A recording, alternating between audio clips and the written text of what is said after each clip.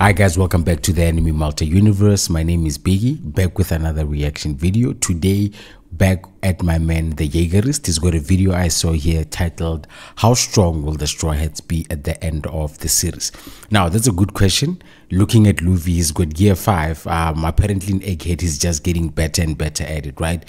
But I don't think there's another level that Luffy can reach. Probably maybe some increments in terms of his Conqueror's Haki, similar to Zoro. Zoro, if I think about it, in terms of his swordsmanship, perhaps the swords that he has, right, could potentially, what do they call them? When they advance to like the next level, they become black blades, right? Sanji is probably the hardest because Sanji, bro, it's like his powers are kind of weird. You know, even in Wano, they said he got stronger, he's faster, but it's really hard to power scale him, especially because it's not well communicated that he's got like Conqueror's Haki. So yeah, I can't wait to actually see what my man comes up with. But without any further ado, let's get into the reaction. Is definitely overdue for a power-up, and the one that I'd really like to see him get is armament Haki. Now don't get me wrong, Chopper's already pretty strong, which he proved by doing surprisingly well against Queen during the raid. But if he just learned armament Haki, it would increase Chopper's okay, bro. Attacks at least a few times. Then there's his Devil Fruit. I guess you could say that Monster Point is already Chopper's awakened form, which he has to force out using his special yellow pills. However, by the end of the series, I expect Chopper to completely master this form to the point that he can use it for much longer periods of time without...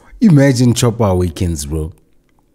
Imagine, but I think for that level you need like Conqueror's Haki, and Chopper's not the type. So I guess Monster Point will do. But at the end of the day, let's not forget that Chopper is the doctor of the crew, so the sad reality is that he may not actually get any decent power-ups until the end of the story. Also, I doubt Oda will stop with the joke about him being only the head of the crew, so his bounty will be nowhere close to the other Straw Hats. Chopper's first bounty was 50 berries. The second one was 100 berries, and the one right now is 1,000 berries. Going by this, Chopper's last bounty will most likely only be 5,000 berries. Come on, don't do Chopper like that. Some of their powers and bounties will be absolutely crazy. Nami, the cat burglar. Nami has always been considered a part of the weakling trio of the Straw Hats, but ever since she got Zeus, she has become a real baller. However, despite her newly acquired powers, there's still a few ways she could get even stronger. First of all, she could eat a Devil Fruit, but this doesn't really seem likely as her climax already grants her Devil Fruit-like abilities. Armament or Conqueror's Haki are also a big no for her, but I guess she could benefit from Observation Haki a bit, as it may allow her to throw attacks from a much greater distance, similar to how Usopp managed to hit that subscribe button. Usopp! Or something like that. Usopp is getting Conquerors. Her climb attack gets upgraded on Egghead, which is a real possibility considering Vegapunk's skills and knowledge. I don't know if you ever noticed, but Nami's bounties have always had the number 6 in them. Her first bounty was 16 million berries, the second one was 66 million berries, and the current one is 366 million. Dog, who notices that? Ain't no way I was going to notice that. As low as possible, I don't think she'll ever reach that 1 billion mark, so we can expect her final bounty to most likely be around 616 million berries. Brook. Solid. Brook doesn't know Haki right now, so there's definitely a possibility that he'll learn it in the future. Since Brook is a supporting character, if he does learn Haki eventually, it'll most likely be Observation Haki so he can better support his crewmates in battle. However, the most interesting power-up Brook could get is the awakening of his Devil Fruit. The Yomi Yomi no Mi is definitely one of the most unique fruits out there, as it can literally bring users back to life. It also has other cool abilities, like allowing Brook to separate his soul from his body and essentially become a ghost. So what quite kind versatile. of abilities would awakening of this fruit grant to Brook? Well, although this is purely speculation, based on other awakenings we've seen in the series so far, Brook may be able to project his abilities on the world around him. For example, he may be able to separate other people's souls and bodies, or maybe even in order to temporarily gain their abilities. All of this sounds really cool, and if Brook ever held a concert again, he could literally give his audience an out-of-the-body experience. If you look at Brook's previous bounties, you'll see that Oda, the creator of One Piece, loves to pair Brook with the numbers 3 and 8. His first bounty was 33 million berries, his second was 83 million, and his current one is 383 million. Based on this, Brook's fourth and final bounty will most likely be 838 million berries. Although this is a pretty impressive number for Brook, it's nothing compared to some of the bounties we'll talk about later. Iron Man Frankie. Frankie is already pretty strong, no doubt about it, which he proved in Wano when he single-handedly defeated Sasaki of the Toby Roppo. But the real question is, how strong can he get? Frankie is another crewmate who doesn't know Haki, and due to him he ain't getting it. Fights, and technology, Haki would be really fitting for him. Also, just imagine a cyborg coated in matte black. It would look so badass. Although Frankie didn't get any real power-up in Wano, the crew is currently on Egghead Island, and there's no way Frankie is getting out of there without an absurd power-up. Who knows? True. Oda may even ditch his bulky design and give him something entirely new. Whatever the case may be, Frankie is one of the characters who literally has... Yeah, I actually agree. Like, making Frankie get bigger and better is low-key getting ridiculous, bro. This is not the world of kaiju, okay? But anyway, I'm just saying, he would benefit from like a leaner, slicker design. You know, if I think about the original Frankie dog, like he looked cool with like the shirt unbuttoned and like his underwear. And then okay, he got bulkier, but now they're making him even bulkier. Nah. Let's chill. Infinite potential for improvement, as he can always integrate new, stronger materials with his body and add any new weapons he makes. Once Luffy becomes the Pirate King and the story ends, I'd expect Frankie to be similar to Queen in terms of strength. His bounty will also get significantly higher than it currently is, and there's a simple reason for that: the ancient weapon Pluton. During the Water 7 arc, we learned Frankie has a connection to Pluton, as he was once the holder of its blueprints. This is why a lot of fans speculate that he'll be the one who eventually finds or maybe even creates Pluton out of Thousand Sunny. If this happens, his bounty will skyrocket, probably to 1,394,000,000 berries. If you're wondering why I chose this specific number for Frankie, I'll explain it a bit more when we get to Usopp's bounty. God Usopp. If more than 1,000 One Piece episodes are anything to go by, Usopp most likely isn't going to get any power-up in the traditional sense, and he's going to stay about as strong as he is right now. I mean, that's kind of the point of his character. The moment he true. Usopp is us, bro. Accomplished, and that's why Oda has made sure to keep him the same old coward no matter what he accomplishes in the story. However, there's one interesting potential power-up Usopp could unlock: the Conquerors. Okay, I know this sounds ridiculous, but there are some things hinting towards it. You all know how most of Usopp's lies eventually come true in the end, and one of his most recent lies during the Wano arc was having Conqueror's Haki. This is why a lot of fans think that it's a real possibility he'll unlock it in the upcoming arcs. Other than that, another one of his lies is that he'll lead an army of 8,000 soldiers. We know that Usopp has a strong connection to all the giants he met throughout the story, so could it be that when he finally gets to the Giants Island Elbaf, he'll somehow become their leader? This would be really cool to see, and would make the great warrior Usopp feared around the world. Now we know that Usopp's bounties often rhyme with Luffy's. Each of their starting bounties was 30 million berries, and Usopp's current bounty is 500 million, which was Luffy's bounty after Dressrosa. Judging by this, it's most likely Usopp's final bounty will be exactly 1.5 billion berries, same as Luffy's previous bounty. Let's go back to Frankie's bounty for a bit. And wouldn't it be interesting if like Usopp actually got like if he actually changed in terms of character, you know, like stop being a coward and like do like a revamp? But I guess it would be like too much of a change for fans. They'd be like, hell, now this is not the Usopp we know. But I'm just saying the characters are supposed to change, especially if we get to like an island like Elbaf. I think it would be the right time to do it.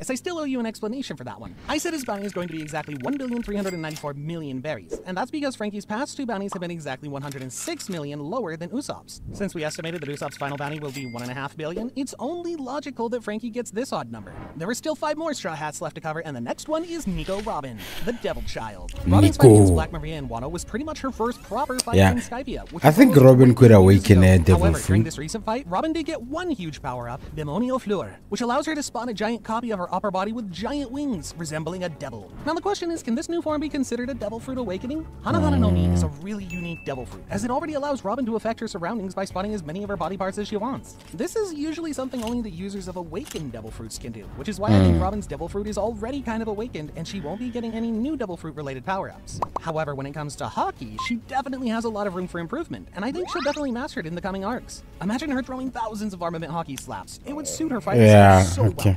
So what about her bounty? Unfortunately, there isn't any numerical pattern we can follow when it comes to Robin, as her bounties are all over the place. But considering how important she is due to her ability to read poneglyphs, her affiliation with the Revolutionary Army, as well as the fact that she'll undoubtedly reach Laughdale at some point, I'd say around 1,950,000,000 berries seems about right for her.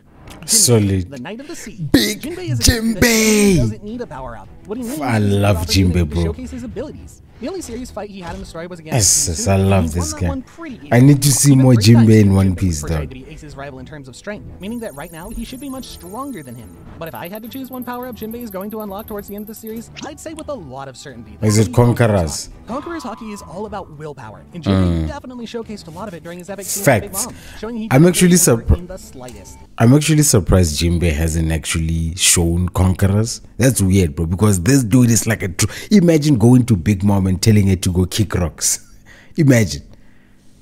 Another possible power-up for Jinbei would be a Devil Fruit, but considering how pretty much no fishermen have Devil Fruit powers, this is highly unlikely. When it comes to bounties, Jinbei currently has the 3rd highest in the crew, right between Zoro and Sanji. However, if it helps Sanji fans feel any better, Jinbei's bounty probably won't have that much of an increase, putting him around 2.2 billion berries.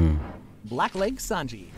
But how did you arrive at Jinbe's bounty. But I agree with you, Sanji's definitely gonna overtake Sanji Jinbe. proved to be above Emperor Commander tier. He's probably comparable to someone like Marco in terms of strength, but considering he's one of the main fighters of the Straw Hats, it's obvious that he'll get even stronger. The Ifrit Jumbe he used in Wano after awakening his genetic enhancements may not be the power we were all expecting, but it definitely is a queen, literally. Queen. Until the end of the series, Sanji will get a better understanding of his Germa genes and use them to create an even hotter version of the Diable Jumbe. Since Sanji is a prince of the Germa Kingdom, it's possible that at some point in the future he'll be able to command all of Germa's special forces. That would make sense. Final war against the world government and will earn Sanji a monstrous final bounty of 3.3 billion berries. Before we cover the man himself, Monkey D. Luffy, and his ridiculous end of the story bounty, let's cover his right-hand man. That's my G right there. Zoro's future power-ups may That's be the my most favorite straightforward character out in of all the One Piece, though. If he ever plans on surpassing Mihawk, he'll need to figure out how to turn his swords into black blades. If I had to guess, I'd say the first sword he'll turn black will be Wado Ichimonji, simply because that's so it's good Wado Ichimonji, as it was previously wielded by his childhood friend Kuina. Other than turning his swords black, he'll also. Hey, then I messed up in the beginning. What's that sword that Zoro has in the first one he gets in Wano before he gets in grade blade and add it to his arsenal? I mean, Roger had one. Whitebeard also had one. And of course, Mihawk's sword Yoru is also a supreme grade. I can't wait for this throw up though. One too. But which one will he get? Well, other than the supreme grade blades I just mentioned, the only known one is Shodai Kitetsu. We have no idea where this blade currently is. Maybe that bald guy from the Five Elders has it? Whatever the case, it's surely the most befitting sword for Zoro, considering he already has one blade from the Kitetsu series. Other than the sword-related power-ups, Zoro may also learn advanced observation haki at some point, as that's the only haki type he still hasn't unlocked. Since Zoro is expected to become the world's strongest... Yeah, and Zoro's ridiculous, bro. It's crazy, right? When you think about how much Zoro actually trains and works out, but like he's always focused on like brute strength. Zoro, you need to start training intellectually. And it's funny, bro. The Straw Hats, I know they're constantly going on adventure to adventure, but you actually never see them training together. That's kind of crazy, right? Like, I believe that these guys could probably learn something from each other, especially Luffy. Luffy's hogging all of this knowledge about power and stuff, and he ain't sharing with the gang. Come on, Luffy. We mess with you, but sure. Mihawk's, putting him at around 3.6 billion berries. Straw Hat Luffy. To be completely honest, it's hard to see Luffy getting another major power-up. He's already awakened the mythical Zoan fruit and has advanced mastery of all three forms of haki. He's also defeated Kaido, who is considered the strongest creature in the world, in a one-on-one battle. I mean, seriously, what else can Luffy possibly do to get any stronger than this? The only thing I can think of is that he needs to get Master Gear 5, which would allow him to waste less energy and stay transformed for longer. A lot of people still believe Luffy will eventually unlock Gear 6, but that just makes no sense. No, come on, guys. Gear 5 is his peak. By the end of the story, Luffy will become king of the pirates and the strongest character in One Piece, even stronger than Roger. He's surely going to defeat both Akainu and Blackbeard, and if he gets a matchup against Inu, he'll defeat them as well. In the end, Luffy will be in a league of his own. As for his bounty, it's going to be exactly 5,656,000,000 berries. How? This would make his bounty slightly higher than Roger's, which would make sense, and it'll also work really well with the name of his devil fruit. Gomu means 5 and 6 after all. Click on this video, where we rank the 15 strongest swordsmen in One Piece. Did you ever wonder how... Okay, no, solid video. But yeah, dog, it would be interesting to see. I'm not a manga reader, so you know, at the end of One Piece, the spoilers are gonna be ridiculous on the internet. But yeah, that's it for the reaction video. If you enjoyed it, please leave a like for the video. Let me know which video I should react to next. Subscribe to the Anime Multi Universe, and until next time, I'm out of here.